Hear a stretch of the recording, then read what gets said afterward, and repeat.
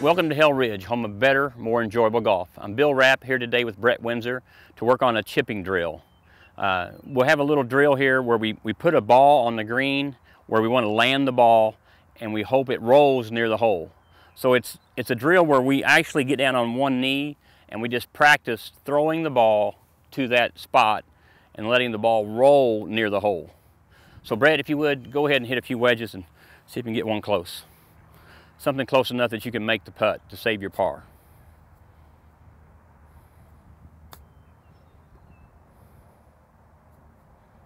Now he's got a pretty good chance of making that putt, guys. So he just goes through his routine. He gets relaxed. He swings his club, tries to throw it inside that hula hoop.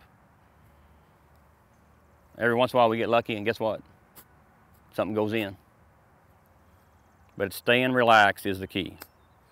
I equate it to the guy that's at the end of the game shooting free throws. You have to go through your routine. You have to be relaxed if you want to make the shot. Some kids want to be at the line at the end of the game and some kids don't.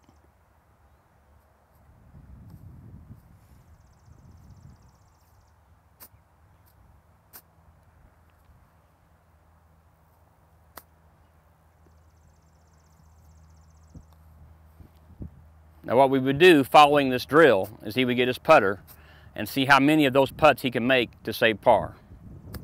We have to be able to get up and down a large majority of the time if we want to shoot even par golf. Thanks for visiting Hell Ridge Golf.